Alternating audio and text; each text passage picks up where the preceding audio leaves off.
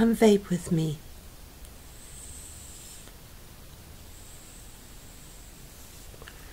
I'm vaping my own mixture, cream and waffle, on a small 650 battery. And I do that because I find if I use a higher mAh battery that it ruins the flavor. I find that if I use this little battery that came originally from Cloud9 Vaping, the Elegance battery, and if I put the jack tank on that, because it's a 900 fitting, that gives me the sweetest point of all with my flavor that I mix.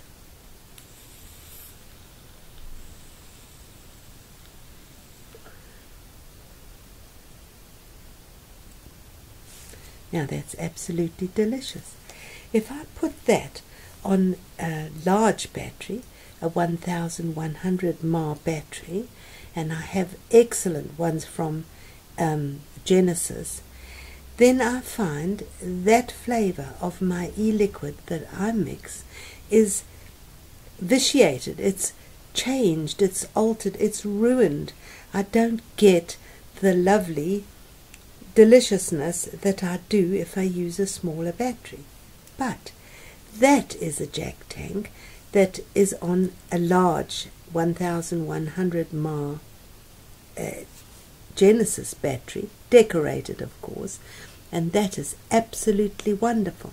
So it depends on the e-liquid what you vape it on.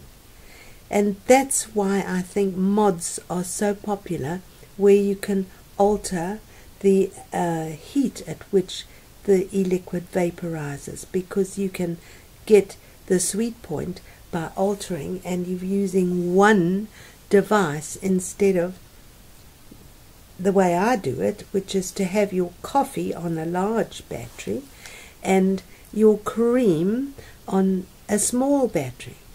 But in fact, I don't mind, because I'm always walking around with two devices.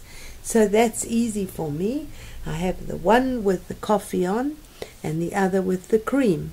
But in fact, of course, you could have, you've still got to change your tank if you're using a mod. So you've still got to change something if you want to swap your flavors.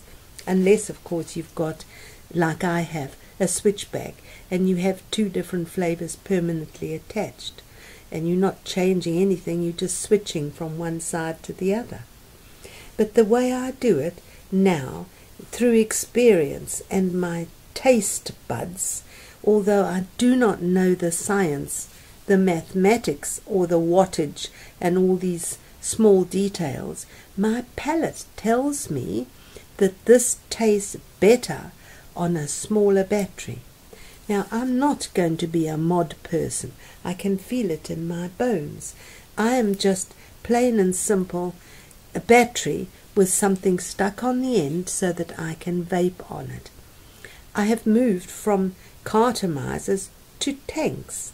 I find tanks I do not even have to use the turkey baster method on, because I simply drop them in a jug of warm water, let them soak until they smell clean, and then dab them off with a roller towel, or you can swing them around so that the water is expelled from them, and then reuse them. So I find that tanks seem to last longer if you look after them, especially the jack tanks. And the reason I say this is because I've tried CE4s recently, and I found, well, one actually broke. The plastic just came away from the metal ring and it leaked all over the place, which was very annoying. And another one just collapsed. I only used them for a few days, so to me that is not cost effective. Whereas the jack tank, the first ones I had lasted me from May till just recently, and I've just now ordered new ones. Furthermore, I can use them on other batteries with 510 connections because I've got an adapter. So they work well on any of the batteries that I have. So I have been vaping a year, and in all that time I've thrown out one battery. I threw it in the rubbish bin, but I know that you shouldn't do that, that I could send it in to some place that recycles batteries. That's the correct way to do it, and I will in the future. Only that battery was behaving in such a weird fashion, I just wanted to get rid of it and get it away from me. I wanted to show you my dog. Here is my dog.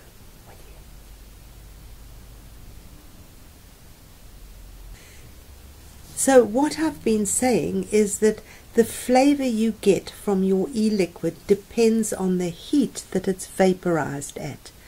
A mod can control that, but us lower mortals who only use ego type batteries or less can also control that by experience and knowing which e-liquid tastes right, gets that sweet point on which of the batteries that we have.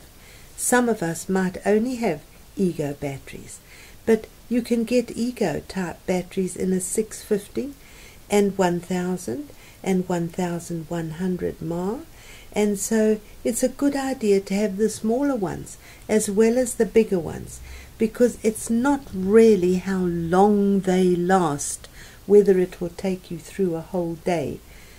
If your situation is that you can recharge them, or that you have two, that you can work with one and the other one is recharging. And like me, it doesn't matter because I'm at home most of the time, and I just simply pop them on to charge when they get exhausted. So I have not now gone over the top wanting batteries that will last forever, because I've found in this year I've got into a routine and I can easily recharge without much trouble. And if I'm going out, I take a spare battery that I know if the one I'm using fizzles out, I've got a replacement battery to keep me going. I got the oh dear, what was it called? AIO from Sherwood Vapers. Now that is a really excellent little device. That didn't have tanks, and I really favour tanks because the liquid is in unhindered by padding or wadding. I can't taste it. Its flavour has been spoiled by being stored in wadding or some other material. But I have to say that the cartomizers for those e-cigs are absolutely fantastic. They last a long time, and the reason of course they're good is because they are low resistance and they don't ruin the flavour of the e-liquid that you've put in the cartomizer. Also, they seem to last a long time without the flavour degrading as you're getting to the end of the life of the battery that you are using before you recharge it. So generally I think that is an excellent device, and I know some people who've now got one. I'm hoping that's because of me, and they are truly pleased. These are vapors that aren't going to go and get fancy mods or get involved in all the vaping world. They are the ones that vape, and they simply vape as a way of not smoking. So they're not interested in all sorts of fancy, complicated stuff.